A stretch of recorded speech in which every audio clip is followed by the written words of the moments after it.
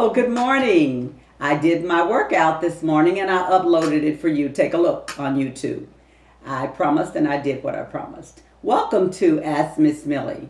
We have two questions this morning. The first one, how did you finish high school illiterate? That is a very good question. I asked that question to myself many times.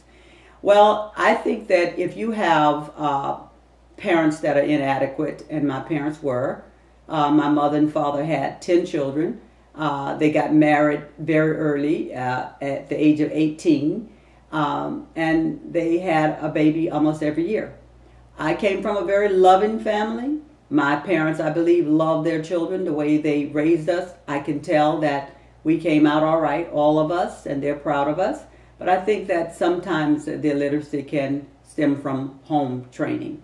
Also in school, I think that reading out loud is important for the teacher to hear the student read. I don't remember ever reading out loud to my teacher. So that could have been one of the problems too. But I think the biggest problem is that my dyslexic wasn't discovered.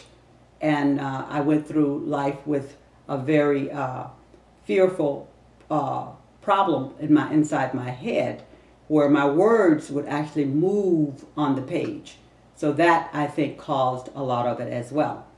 And the other question we had today was, I am a freshman in college and I feel that I'm not reading adequately. What should I do?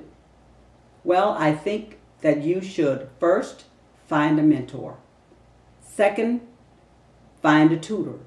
And third, discuss your inadequacy with your language teacher and let someone know that you trust, that will make you feel comfortable. And I understand that it's embarrassing, but you shouldn't, because I wished someone had told me when I was very young to tell somebody that I was seeing my words move, and I was frightened and I was nervous when it came to reading. So don't be nervous. You can beat this. You can conquer this. Don't be embarrassed. Tell someone. That's what I would do. You've made it to college and you could make it further. Tell somebody. Find some help. God bless you.